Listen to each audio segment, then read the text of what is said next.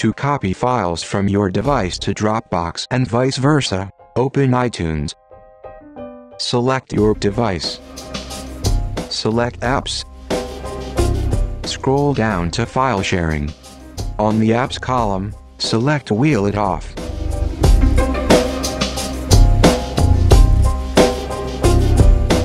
Select the files you want to copy to Dropbox or to a mother folder in your computer, and click on the Save To button. Select your Dropbox folder and then Apps, and your WheelitOff folder. Tap on the Open button and that's it.